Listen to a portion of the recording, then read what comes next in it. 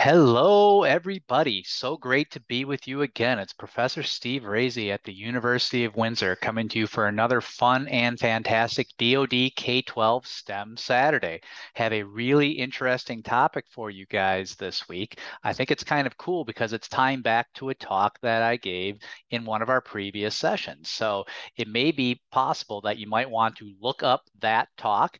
I'll introduce it when we get to that point. You might want to watch it here on the YouTube first before you actually try to watch this talk. You don't have to, but it's just there if you want to do it. So interesting talk. Let's take a look and see what it is that we're talking about today. So today I want to talk about the colors of the rainbow that you don't see.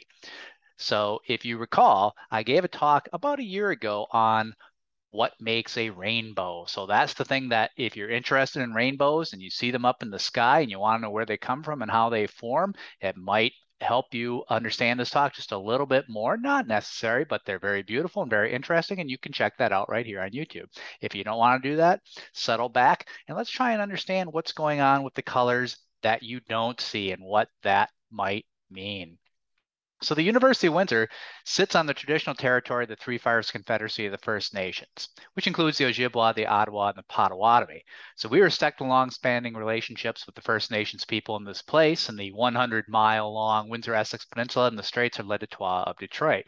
We are very pleased to be sharing our time with you and to be able to be here and share our space and our thoughts. And we hope this is a very productive activity that we engage in together.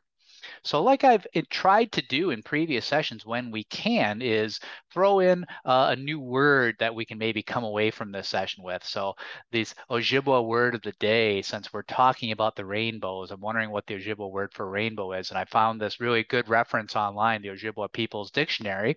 Now, I don't purport to be a speaker of Ojibwe, but that's why I like the site so much is that they have actual native speakers of the language, actually several speakers using several different pronunciations of each word.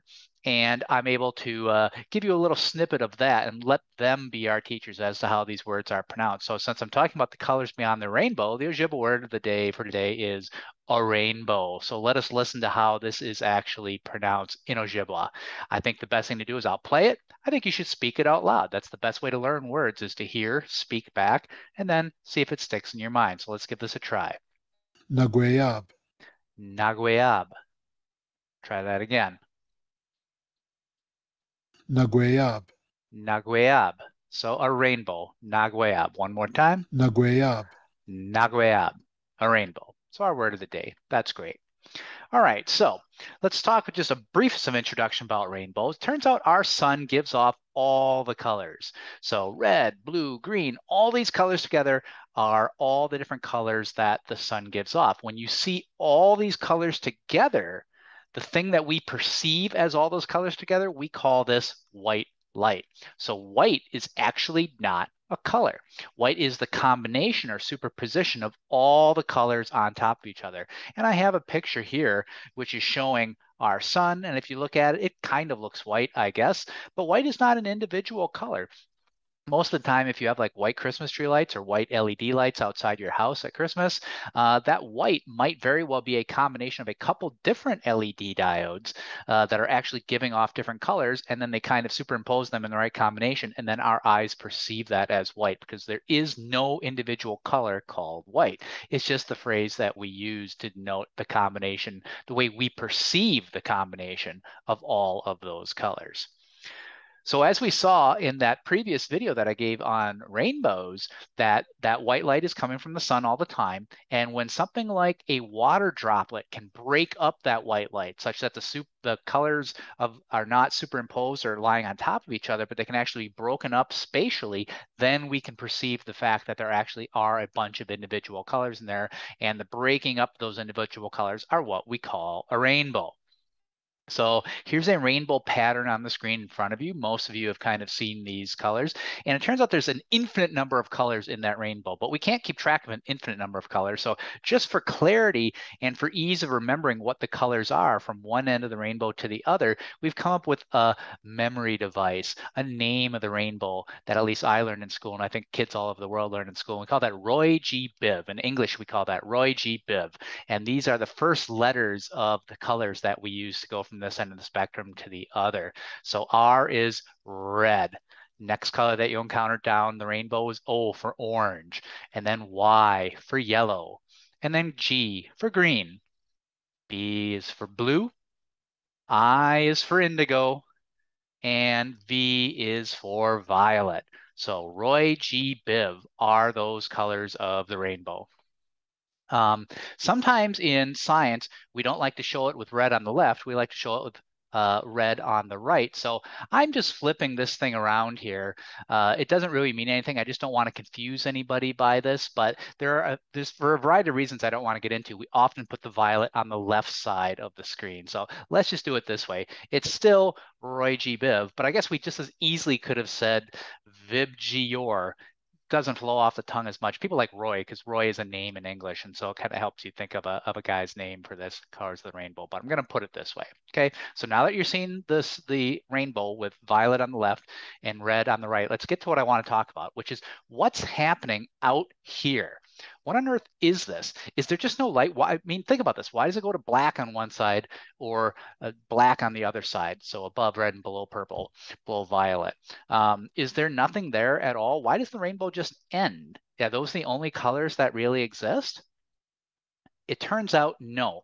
It turns out that the sun puts out a lot of light at colors that are actually beyond red out here and beyond violet, which is here. So this black curve here, I'm actually showing what we call the sunlight spectrum in space. So this is kind of like the total amount of light that our sun actually puts out. And here's the rainbow of colors that we can see, but you can see all the shaded region out here. This is intensity coming from the sun that we cannot see. All of the shaded region down here, this is intensity of light, again, that we do not see. So beyond red and beyond violet, there certainly are a bunch of light. We don't call them colors because we don't perceive them. So the colors is really a word for light that we can perceive, which tells you it's not the sun, it's your eyes. The fact that there's light beyond red and violet, it's just that your eyes can't see that. So now we understand that light is one particular part of what's coming out of the sun. It's the part that we can see, but it's not a particularly special part. We have to concern ourselves with all the radiation that's coming from the sun. Turns out actually that your eye, just from living here on Earth and the way our eye has evolved over the millennia and thousands of years, is that we're actually very attuned to seeing in green colors. All right, so this curve here is showing how your eye is sensitive to all the different colors of the rainbow, and so we're not real good at seeing red or violet, but we're really really good at seeing green. And below beyond violet and beyond red, we just can't see. So it's a physiologic issue. It's not anything to do with the sun. It's just your eyes can't perceive this light that is out there. And because we can't perceive it, we don't give it a name for a color because it has no color. We cannot actually perceive it. Doesn't mean it's not there. So what I want to talk about today is out here, this light out here that you cannot see. It is real. It is there. You can't see it. We call that infrared. Infra is a Latin root for below, so the colors that are below red. Over here on the other side, there is light out here beyond violet. Again, it's there, it is real, you can't see it. The light out there that you can't see is called ultraviolet. And again, ultra is another Latin root for beyond. So two types of light I want to talk about today, both invisible, both imperceivable by your eye, but very, very real. Infrared, beyond red, ultraviolet, beyond violet. So let's dig into infrared and ultraviolet and see what we can learn about that. Infrared light is probably something you're actually familiar with. It's not visible to your eyes. We've already kind of confirmed that, but you do feel it as heat. So it doesn't have a color that you can identify, but you could definitely, if it was falling on you, you would perceive it by your skin as heat and warmth. So your eyes have a limited range of response, but the rest of the organs and your body certainly don't. You can't hear it, but you'll feel it because it is heat. So if you go into a fast food restaurant, maybe you see some French fries basking under some reddish orangish lamps. Those are probably heat lamps. They are putting out a lot of infrared light as well as some visible, which is why you see it. But it's mostly trying to put out infrared light to keep those fries warm. If you went to a commercial facility where they were hatching chickens, you would often see baby chicks like this warming themselves under heat lamps. So again, it has a reddish orangish color, but it's also putting out a lot of infrared light. The infrared light falls on the chicks and keeps them warm. It's real. You can't see it, but you certainly can perceive it with your other sense organs, including the sense of feeling, and you get nice and warm. And so when you're sitting by a nice warm window, a lot of that is infrared light coming through and warming you up.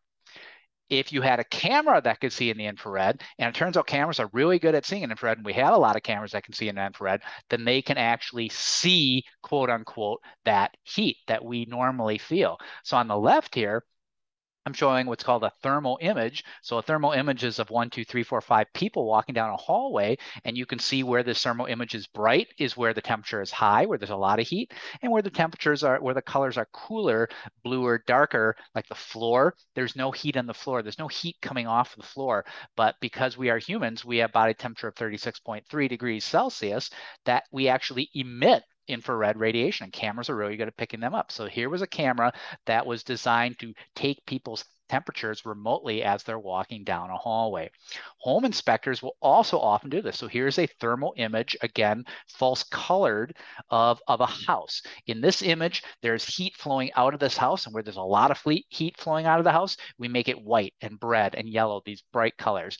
And when there's little heat coming out of your house, we give it dark colors like this violet, purple, and blue. And so this is good because the roof of your house should not be leaking a lot of heat. That would be very, very wasteful. This house is leaking a lot of heat from the front, and maybe it needs some better insulation because all the heat that they're trying to keep inside the house during the winter is now coming right out through the walls. So home inspectors will use this type of camera to look at houses to see how good the insulation is. There is another type of infrared camera. Certain types of infrared cameras are called forward-looking infrared. We call it FLIR is the way you pronounce that acronym. So forward-looking infrared. So I want to do a little audience participation with you guys on a couple FLIR images. They're very, very good at picking up the body temperature of people. Again, you're a warm human compared to a cold background. You're emitting lots of infrared right now. You think of usually the sun is the only thing that emits it. You're emitting it right now, and these cameras can pick it up. So let's see if we can play this game together. On the left, I've got a visible image. All right, so somewhere in this image is a person, and this looks like a cool, cloudy, foggy morning. I don't even know what I'm looking at. A tree here, maybe a building. This is a tree.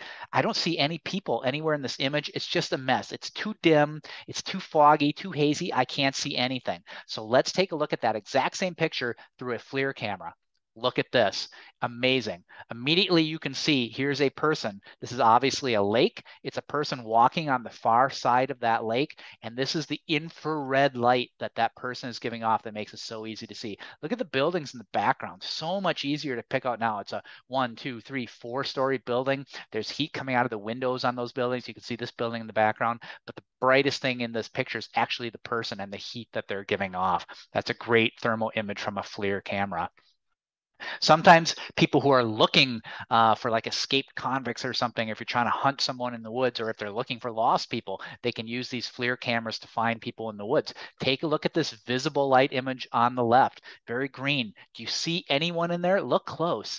Do you see anyone in that image anywhere? There could be somebody hiding in there, and you would walk right by them. You would never see them because our eyes are just limited, and there's so much green we can't even see it. But the one thing that's true about this image on the left, if there's a person in there, the person's going to be emitting all this infrared radiation, all this heat, and the plants will not. So they should really stick out. So instead of using your eyes, get out your thermal imaging FLIR camera, and you will see this. Look at this amazing image. Look at how clear this person is against the cool background. This, you would have no problem finding this person. So in this image, they're actually hiding right in here somewhere. They're hiding behind all these trees in the dark. You'd never see them. The infrared camera picks them up, no problem at all. That's being sensitive to infrared radiation. Here's a cool thing. If you have a good enough camera, you can actually see through walls. This is some Superman kind of stuff going on here. It's not X-ray vision. This is infrared vision. So here's a suspect hiding inside a very thin-walled shed. Maybe this person was running. So when you're running, you're sweating, you're giving off a lot of heat. They're on the other side of this wall, but there's enough heat coming from that person. Maybe they're pressed up against the wall. They're actually making the wall warm, and you can tell that somebody's hiding inside the shed without having to go inside. Absolutely amazing use of infrared technology. And one last thing, which is if you've ever seen a night vision goggles like this, so maybe you've seen this in movies, maybe you play video games where characters are wearing things like this. So these are night vision goggles. They're actually amplifying all the available light that's around as well as infrared. So yeah, they're picking up heat signatures as well, but they take the very scarce amount of light that bounces around at night and they amplify it. And so they give these images that always have this green color. Those other infrared FLIR images were always black and white. These night vision images are always going to be tainted green, which has to just do with the way these cameras are actually made. And you can see these two really cool pictures taken in the dark of night by people wearing night vision goggles. And you can see here two people in a helicopter and some crew people, clear as day, using these night vision goggles, another form of infrared technology you might be familiar with. Now let's switch over and talk to ultraviolet. So just like infrared, ultraviolet cannot be seen by your eyes. However, like I said, your skin feels infrared because you're going to feel that in the form of heat. Your skin also feels it in the form of ultraviolet, and you can tell what this is. You guys have probably all seen or experienced this before. Yeah, sunburn. That comes from ultraviolet.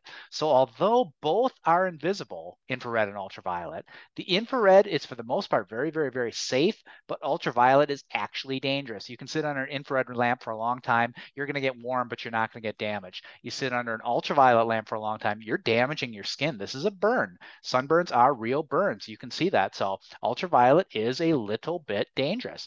Not only is it bad for your skin, it can be really bad for your eyes. So UV exposure can cause a whole bunch of short and long-term risks. You can burn your eyes. You can get growths, cataracts, eye cancers. So protecting your eyes when you're outside really is important. Ultraviolet light can be damaging to your eyes for sure, whereas infrared is not at all interacting with the tissues at the front of your eye anyway. So ultraviolet is more dangerous, but usually in nature that comes along with danger is an easy to stop it. So although ultraviolet is actually more dangerous than infrared, it's actually stopped by glass. Infrared is not. So if you're sitting inside a window, here's a beautiful sunny day, I'm inside the window, all that ultraviolet light will hit the window and stop. It does not make it into your house. You're completely safe inside your house, inside your car. Infrared comes right through that glass, which is why it's so lovely to sit in front of a warm window. And if you have a cat in the house, you'll see the cats are always laying on the floor in that nice sunlight by the window, always a lot of infrared energy coming from the sun and just warming them up nicely, but completely safe from the UV. Ultraviolet light is sometimes called black light. Okay, so if you go sometimes at festivals, parties, circuses, clubs, things like that, you're going to see this purple kind of tube light. So anytime you see this purple light, we call that black light. It's emitting a lot of ultraviolet light. Yeah, there's that purple color, but it's not the purple color. Remember, ultraviolet is invisible. The violet comes along for the ride because it's violet and ultraviolet and all kinds of stuff together, but you're really using these for the ultraviolet light that they're emitting. This is for the most part safe. I'll put a caveat on that in just a little bit. So I put safe in quotes, but I mean, you can buy these things and it's not going, they're commercially available. You're not in danger from black lights at parties and things like that. It's a really useful tool. Again, one of the things I want to get across in this talk is that the ability to see beyond what the human eye can see is a great, powerful tool for science. So you can see things that your eye can't normally see. So for example, safety inspectors might use them for bed bug detecting in hotels. If you travel a lot, you are always going to see infrared lights on people when they check your passports at the airport. So they're authenticating forged documents, things glowing under ultraviolet illumination that they don't under visible light. Forged currency for sure, because modern modern bank currency also has things in that interact differently with ultraviolet light. Counterfeiters are not good at faking that. Crime scene investigators using it to detect blood. Stuff that was tried to be cleaned up still fluoresces under ultraviolet light. And even in biology, here's a very cool scorpion that completely is fluorescing and glowing white under the illumination of black light. So tools that are not available to the human eye. If you are a crime scene investigator, you're going to use these things. They're sometimes called alternate light sources. So here you can see them analyzing, looks like some documents. Here they're analyzing some clothing. Um, and it is safe as long as you wear glasses. So I wanted to show this picture that note in these technicians, both these pictures, these technicians are wearing these orange glasses. It keeps the ultraviolet from coming into their eye, but whatever is glowing from the ultraviolet light is completely visible to that. So it's safe enough as long as you wear special glasses. And many of you are probably going to wind up in careers where you're using these type of light sources. So make sure you're wearing the proper eye protection. Really important when you're using ultraviolet light. If your eyes could see in UV, you would see a very different world. Now we have special cameras again, just like we had the infrared cameras. Well, we have ultraviolet cameras. So there's some things called ultraviolet photography, which is getting popular now. So here's a picture of two models, their normal face in visible light and the same face under ultraviolet illumination. And you can really see a lot of surface features in the skin really stand out under ultraviolet illumination, particularly on this model. Her skin looks quite uniform and nice. When you look over here, you can see all these little spots because the ultraviolet light actually penetrates a little more into the skin, shows blemishes. You can look for signs of sun damage. You can look for early signs of skin cancers, things that would not be immediately visible under normal illumination. So the world would look very different if you could see in UV.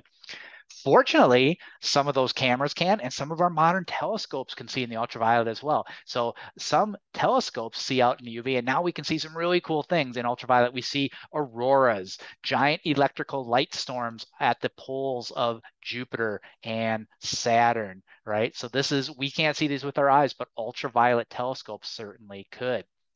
If you could see in UV, the planets would look very, very, very different. Here's a picture of Saturn in ultraviolet. Of course, it has the famous rings that you're used to seeing, but it looks a completely different way than it does under visible illumination with a lot more different types of detail. A very, very cool picture in ultraviolet.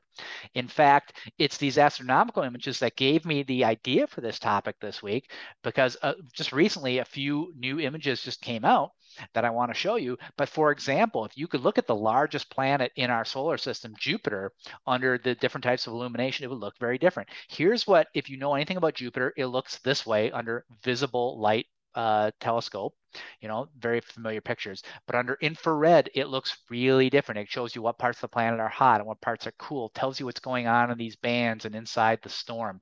Very, very different. And if you could see Jupiter under ultraviolet um, illumination, this is the ultraviolet that Jupiter gives off that the Hubble Space Telescope was able to pick up. So an ultraviolet image, visible light image, and infrared image. It's different science tools giving scientists different bits of information depending on what light they're collecting. What motivated this talk was a brand new James Webb Space Telescope image that just came out in the a couple weeks before this talk. The new James Webb Space Telescope sees in infrared. It is an infrared telescope, so it is designed to see really, really well in that infrared. And here was a picture of Jupiter in infrared. This is an amazing brand new image. This is a background star. It's showing a little moon right there. There are some rings of Jupiter that are hardly ever seen. This is like a little rocky trail that this thing's flying, and you can see some activity up at the poles here, the great storm. Beautiful, unparalleled image that we've just never seen before with this new amazing tool.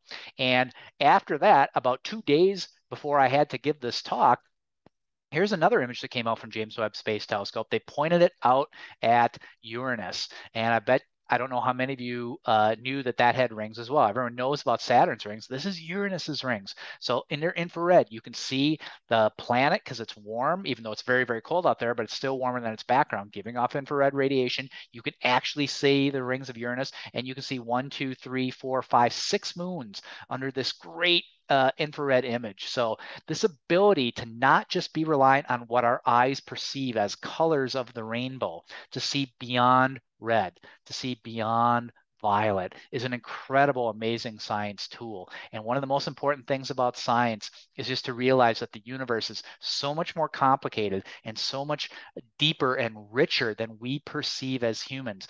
Just to be limited by things that we can smell, touch, taste, see, or hear. If we were just limited to that, the world would be a much smaller place. But as scientists, we like to use all of the information that the universe gives us to increase our understanding of where we are and what we're doing here. It just requires a little bit of work to do it. And that's what makes science so fun. So that's all I have for you today. I thank you guys so much for joining me. I really appreciate this time we get to spend together every month. I hope to see you next time. Take care, everybody. Bye.